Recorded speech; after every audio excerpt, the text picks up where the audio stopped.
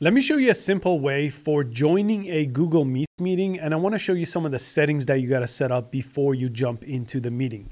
Google Meet, if you're not familiar with it, is a video conferencing platform. So if someone sent you a link, it's going to be a video call. You could always turn off your camera and turn it into a voice call, and you could join a Google Meet from a computer or from your phone if you have the Google Meet app. In this video, I'm going to show you how to join from a computer. So this is what that email looks like. So that's one way you usually get invited, where you could just press join a Google Meet meeting and join from there. The other way is sometimes people just will text you or email you this link alone. So if you have a link like this, you could go ahead and type this link into your browser, like Google Chrome, for example, and join that way. But usually I would just recommend you press join a meeting from this link from that email. Now, once you click that link, you will land on this page. But right now, let me go ahead and show you one other page before I show you more of this page. So I have this other tab open on top.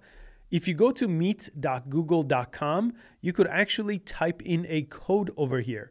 So a link or a code, if you have it a different way, just put that over here and then press join, and it will take you back to that same page I just showed you. Okay, back on this page. So then right over here, the first thing I like to do is I want to make sure first I'm logged into my Google account. Sometimes it's going to ask you to do that if you're not logged in already.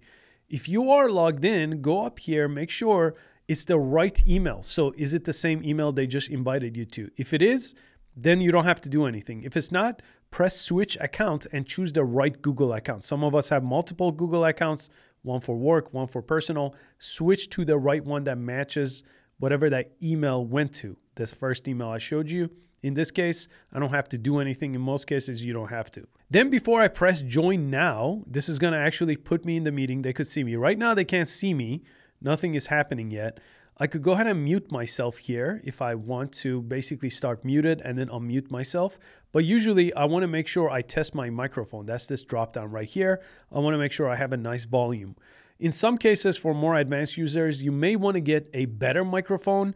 They sell microphones, USB microphones you plug into your laptop or to your computer. They sound a whole lot better.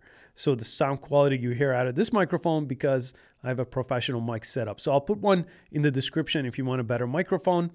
Then your speaker, if you have headphones, they will appear over here. This is just using my speaker from my laptop, but you could then choose your speaker over here. Typically, you want to wear headphones for better quality so there's no kind of feedback. And then right over here, this is your camera. If you have different cameras, better quality cameras, you could test those or change those over here. In this case, I'm going to turn my camera off and just use this as a voice call. Next, I'm going to go ahead and press join now. That's going to put me right inside of that meeting right over here. So this is the presenter of the meeting. They typically have to let you in. So it looks like they've already let me in now. So I'm talking, this is me.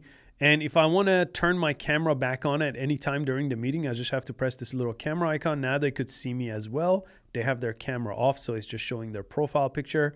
I could turn my camera back on. This is how I mute myself if I don't need to talk. You want to make sure you're muted, and it's going to tell you if you're talking. It's going to say your microphone is on. Make sure it's turned back on over here. So you could always mute yourself from here.